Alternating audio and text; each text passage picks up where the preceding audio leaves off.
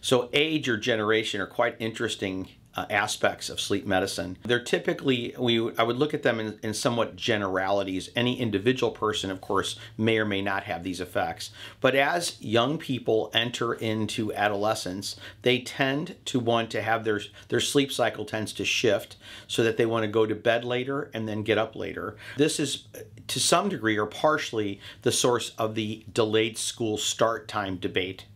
So that can factor in, and if that goes too far, it can be problematic, and they can develop what's called delayed sleep phase syndrome, for which you want to seek medical care. On the other end of the age spectrum is as people age, they tend to rotate their sleep time forward and become advanced.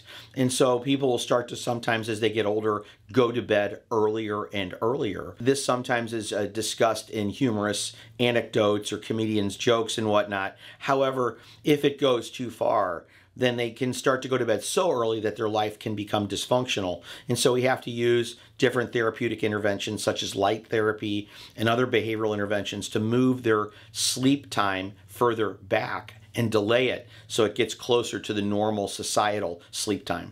So these are factors that we do discuss daily. For more information on Clayton Sleep Institute and sleep information, please go to our website at claytonsleep.com or look me up and Clayton Sleep Institute up on LinkedIn. Follow us and we'll try to share great sleep information with you as fast as we can.